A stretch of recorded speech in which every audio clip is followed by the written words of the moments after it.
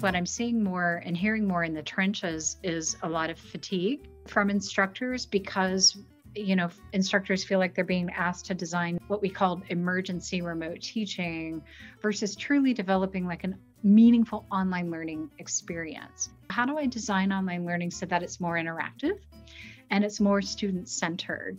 At first, I think everybody just focused on, oh my goodness, I need to get my content out there. And Zoom was a quick and efficient way to do that. But one of the things that online learning, and especially like LMSs, are really good at is automating content delivery.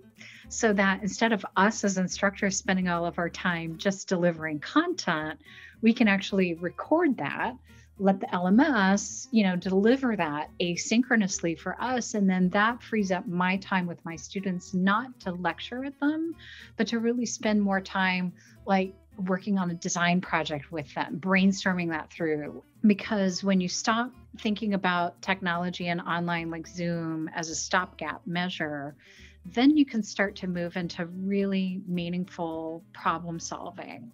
Our predominant paradigm for how we are thinking and planning and designing courses should be centered around flexibility. Instead of students having to join for, say, a 2-hour or 3-hour window during the week, which this begins to add up across courses, that flipped model can really be helpful in this idea of flexibility, and then maybe participate in asynchronous discussions or activities, collaborating with peers, either in the LMS or in Google Docs, and then create optional live sessions that are really much more focused on community support, engagement, like asking questions, being available for students. I design my own courses to actually be almost entirely asynchronous.